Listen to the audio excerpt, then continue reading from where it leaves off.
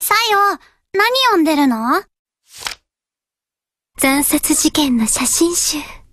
見て、白い腹渡と脳みそがくちゃって。やめてー！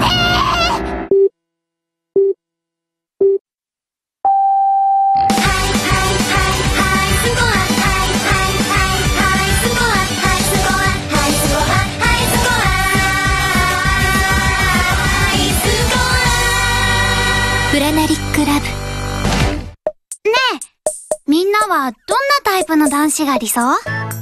私のために死ねる人！首へし折っても死なない人？さよは？首ちょん切っても死なない人。プラナリアみたいな人がいたらな。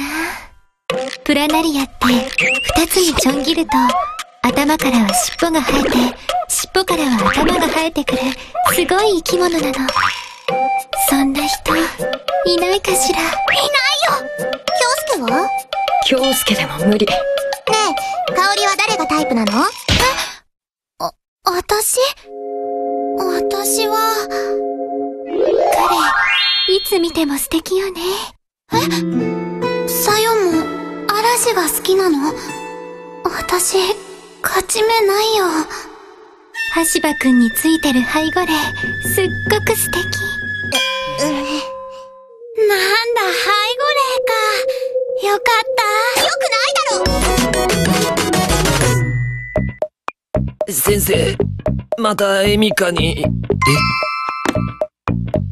先生がいないので、保健委員の私が処置するわね。はい、お願いします。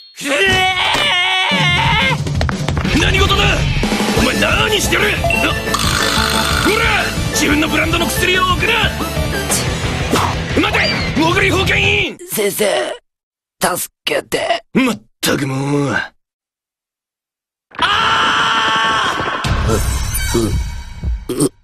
先生、何この薬。ちくしょう！中身をすり替えやがったな！